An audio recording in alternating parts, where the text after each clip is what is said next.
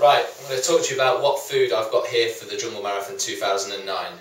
It's a combination of different things. First of all, we've got the freeze-dried food, which is the main staple of the diet, which I'm going to be having in the morning and the evening. The morning, I'm going to be having porridge and sultanas, which hopefully will be very nice. And then also I'm going to be having a combination of different things, such as spaghetti bolognese and apple custard and so on. So I've got a good combination of food there. These are what they actually look like free, but what I've done to save space and also weight is just chop off the top bit, fold it over and bag it up. Okay, another big part of this is the bars I'm going to be taking. They're actually PhD nutrition bars. The Flapjack Plus is great because it's got a good source of protein and also low glycemic index carbs, so it's slow release energy.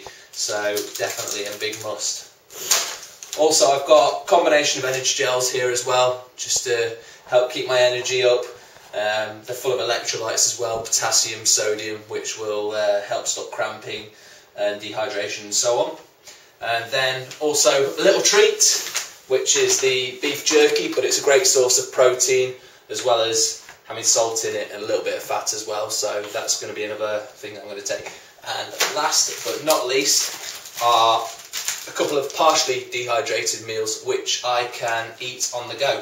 This is going to be the case for when I do the 87-kilometre stage, which, as I'm not going to really want to stop, maybe want to eating on the go, whereas with the freeze-dried food you have to put boiling water into it and steam it up. With this I can just eat it, and I've got beans and sausage and tomato sauce here and chocolate pudding as well.